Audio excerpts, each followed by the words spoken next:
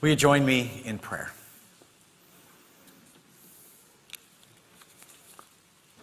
O gracious and loving God, you turn the tables in the temple. And we pray that we would have the courage and the openness and honesty enough to let you turn the tables among us this day. To let your prophetic spirit into this space, into our hearts. That we would see and follow you all the way to the cross. All this in the name of Christ. Amen. So we've taken a text this week that typically I don't preach on very often. As I was preparing my sermon, I realized I went back for old notes. I couldn't find any. I went online looking for commentaries. There were fewer than normal.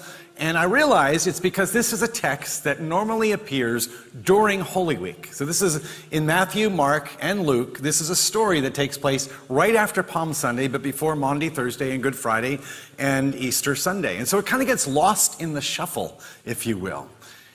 And so it's a familiar story, though. We know a little bit about it, but maybe you've not heard a lot of preaching about it. And I know I've not done a lot of preaching about it, just simply because of where it falls in the narrative flow of things.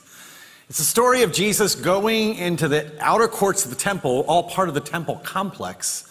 And what he encounters there and what he sees there are the money changers, those who are exchanging coins so that people can pay their temple offering or the temple tax. And he's also driving out those who are in the livestock business. They've got doves and pigeons and lambs and all kinds of animals to be sacrificed there in the temple. And so it's like a market vendor out there. And Jesus goes in and clears that whole space in a fit of rage. So when we were in Oberammergau last summer, which is where the Passion Play takes place every 10 years, or every 10 years plus 2 in the case of a pandemic, we were there to spend the whole day in Oberammergau, this village that's been putting on this play for centuries now, in thanksgiving to God and as their act of offering. We were there to explore the village and then to sit for a 5-hour Passion Play, kind of all of Holy Week in one sitting, if you will. Kind of all of the life of Jesus. And after we went into the play, it's so long that you have to take a break for dinner. They give you a 2-hour dinner break. It's a wonderful experience, but it is also a test of endurance. It's all in German, too. But did I mention that, right? You're reading the subtext the whole time and translating. So you gotta really want to be there, right? So we get to intermission and we meet our tour guide who's been with us for our whole time in Austria and Bavaria and Germany there. His name was Simon, and I love Simon. Simon had this great edge about him. He was kind of like a nicer version of Simon Cowell. He was from England originally, lived in Austria. He had this great sense of humor, kind of a wit about him that I really appreciated. So he pulled me aside right away after the first act of the show. And he said, Ron, knowing that I was the pastor and leader of the group, he said, "What'd you think about Jesus?" A bit angry, don't you think? And it's so funny because that was exactly my impression from the first act. This Jesus was mad. This Jesus was defiant. This Jesus was taking on the authorities, kind of like the Jesus we see in this scripture text today. And there's nothing wrong with that portrayal of Jesus, because that's certainly a part of Jesus's persona, right? That is a part of who Jesus is. This story is part of the bigger narrative of his life. But that was not how Jesus approached most of life. I came away feeling like if Jesus was like that all the time, he would have no followers at all, right? And the crowds would not be drawn to him, because he had this other side, this compassionate side, this side that welcomed in strangers, this side that made everyone feel loved, everyone feel included. And so, like Simon, I shared a little bit of my uneasiness with the angry Jesus. Apparently, if we had gone the next day, we would get to see the other guy that plays Jesus, and he plays it in a slightly more balanced way. But we didn't. We saw the angry Jesus. We are seeing the angry Jesus today. One of the few instances we have in all the Gospels where Jesus is just downright mad, downright angry, and he has every reason to be. He goes into Jerusalem and he goes into the temple, and really he's in the outer courts. He's kind of in the Gentile court, it's called. And he began to drive out those who were selling and buying in the temple. He overturned the tables of the money changers and the seats of those who sold doves. He was teaching and saying, and this is why he's so mad, "Is it not written, my house shall be called a house of prayer for all nations, but you have made it a den of robbers." You have made it a den of robbers. You've turned it into something it was never supposed to be. You've taken and you've placed a barrier between these people that are coming to the temple to worship God, and somehow you are taking advantage of them. And so Jesus is mad. He's angry. And he lets it be known with this profound demonstration of that righteous indignation.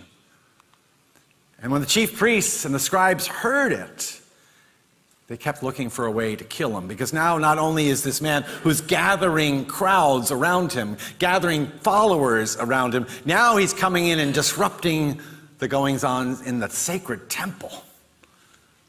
And they begin to look for a way to kill him. And then Jesus and his disciples, they just kind of leave town. They get out of Jerusalem for the evening. It's not yet, but it's coming. So what is it that Jesus does in this prophetic act? Well, first of all, I think Jesus is turning the tables on the profiteers and the power brokers. I don't think Jesus had a fight with all of Judaism. Sometimes we can read the Gospels and think he was against everything from the tradition. He wasn't. And he wasn't against everybody's, all the other rabbis. He wasn't. He had a lot in common with them. But what he did oppose consistently, the things that really ticked Jesus off, and did you ever think you'd hear that in a sermon? The things that really made Jesus mad were the hypocrisy that he saw among the leadership, and when he saw people being taken advantage of in the name of God. You see, the mention of the animals to be sacrificed in there were the doves. And you know who bought the doves for a sacrifice? It was the poor. That was the poor person's offering. And in the temple courts, in that place just outside the temple, the cost of everything was up. You know what it's like to go into Camden Yards, right? And you concessions there?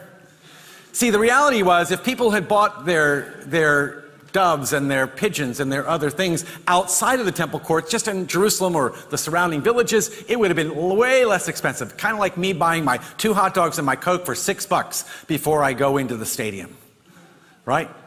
But here, in the official business of the temple, they are gouging the people, taking advantage of them because they have the captive audience. They know they need these things to bring in and make the proper sacrifice. And the money changers, they're doing their part too.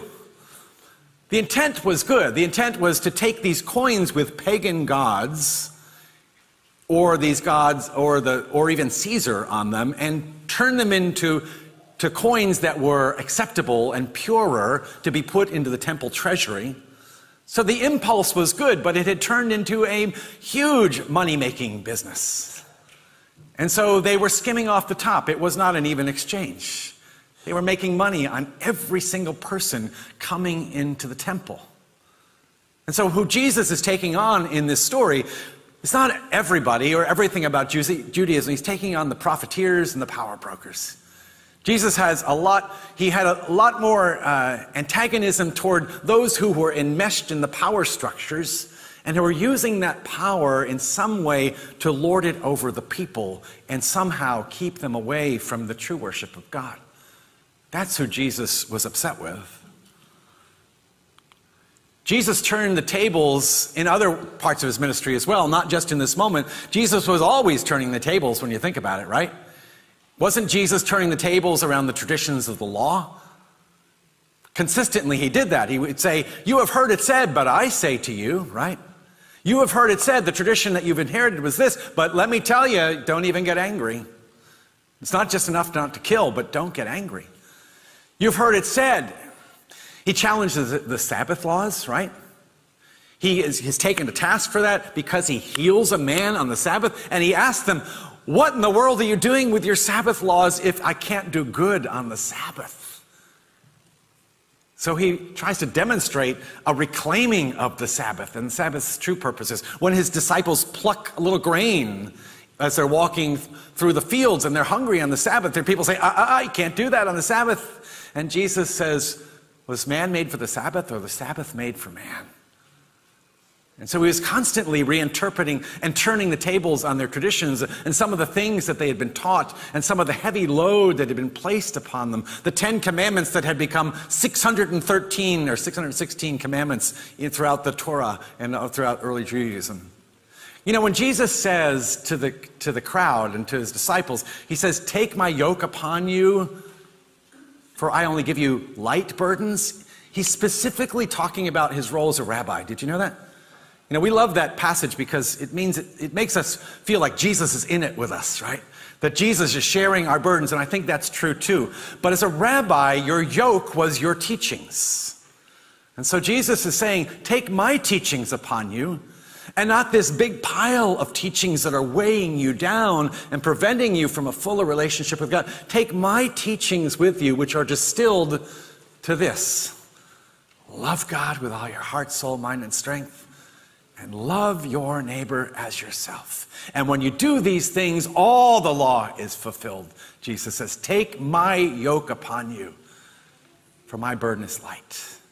My burden is light. Jesus turns the tables consistently around understandings of what the law is and what is required of them. Required of us, even.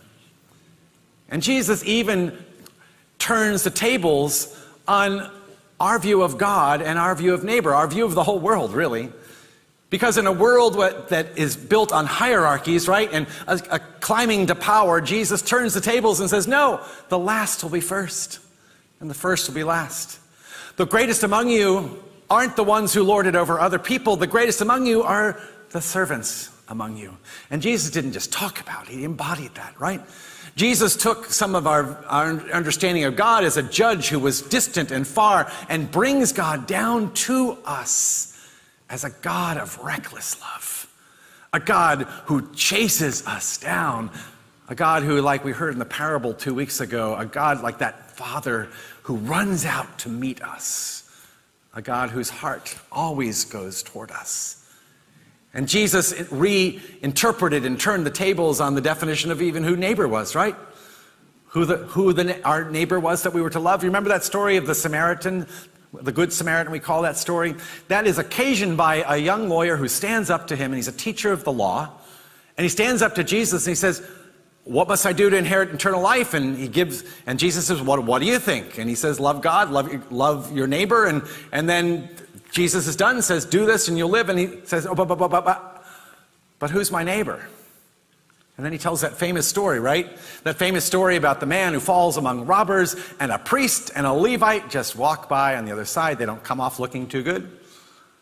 And he, most outlandishly and outrageously, we've lost the edge of this, he makes the Samaritan the hero of the story. He takes the outsider and makes him the insider. You know, Jesus was always doing that, wasn't he? One of the other charges against Jesus, why they were so mad at Jesus, was he hung around all the wrong kind of people, the tax collectors and the sinners. And Jesus just saw people. Jesus just saw people. Jesus especially saw those who had been mistreated, those who had been put in boxes, those who had been judged. And he reached out to them and he invited them in and said, those are our neighbors. Those are the ones that we should love. And let's not even go where Jesus turns the tables to say that we don't just love our neighbors. Who are we supposed to love? Our enemies. The people we don't get along with. The people who are hardest to love. Jesus says, love them too. Jesus is always, always turning the tables on our expectations and our understandings of who God is and who we are in relationship with each other. I love this cartoon I came across this week. It's how Jesus became meek and mild. Because we have a very fiery Jesus before us, don't we? Woe to you, teachers of the law, you hypocrites. Like I said, Jesus often condemned hypocrisy more than anything else in his teaching. When he did have conflict with people, it was about important things. And Jesus, stop. You're not respecting your elders and those in authority. And then Jesus says, of course, this is right there in the Bible, oh, I'm so sorry. I sincerely apologize. Mea culpa. My bad. Won't happen again. How could I have been so rude? That is not in the Bible, by the way. Right? Jesus confronted the powers and the authorities when he needed to. And he reached out to the lost and the lonely when he needed to do that as well. And he invites us all into this radical way of loving and living. I think we would do well if we would think of Jesus less like the fiery preacher in Footloose. How many of you recognize that scene even before I told you? And a little bit more like Kevin Bacon, who brings all that joy and life to the party. Maybe looking at Jesus a little less like this, the way we sometimes portray him in Sunday school lessons and on church walls and through the art of the ages of the church. Jesus, meek and mild, and a little bit more like this. Jesus, the rebel with a cause. Jesus, the one who comes to disrupt things. Jesus, the one who comes to stir things up. Jesus, the one who comes to change everything, to take on the status quo, because the status quo will never save us. Jesus, the rebel with a cause. I saw Meg early this morning. I said, Meg, we missed an opportunity because there's a song I had thought about at the beginning of Lent. It's called The Rebel. And I've sung it before. I've actually sung it once here. And I've sung it before in other churches with a woman beside me in a leather jacket, and we kind of came out like this, kind of out of character a little bit, unless you see me in character like this, and then we can talk about that. But there's a song I learned about 20 years ago by a local Christian artist. He was from Texas. He was singing at a conference that I was attending and doing some teaching at, and he sang this song that just captured my heart and continues to sing in my heart to this day. And it starts like this. On the day he rode in, there were folks on the street. The rebel wore black like all rebels do. They didn't much notice, they were hurrying nowhere. He could have moved on, but he had work to do. Who was he? Where did he come from? How did he do it? Where did he go? Who was he? Where did he come from? How did he do it? Where did he go? Second verse picks up these words. The people would stop to hear the fire in his words, the fiery preacher. His eyes blazed out with a strength and a passion they never had heard from the preachers in town. And the scriptures tell us that Jesus seemed to be teaching with an authority that other people didn't have. And then it comes to this crescendo as the people start to get worried, the people in power. So the preacher and sheriff, they paid him a visit. Move on or we'll move you was all they would say. But the rebel pressed on, had to finish his story. He could see through their mask all the way through their pain. And then the story moves on through the rest of Holy Week, his crucifixion and his resurrection. But this is the rebel Jesus who comes to save the world, not just the nice Jesus. The nice Jesus would never have been crucified, would he? Jesus is nice, don't get me wrong. Jesus' revolution is a revolution of love at its heart. In the end, the message of Jesus is that love is stronger than even death. Love is stronger than any other form of power. That's how he really turns the tables, isn't it? And the question for all of us today is to not let this be just a story from the past where Jesus is messing things up in the temple. But will you let Jesus turn the tables in your life? Disrupt your heart and your values and your decisions. Are you willing to follow the rebel Jesus all the way to the cross? I am. And I hope you'll join me. Amen.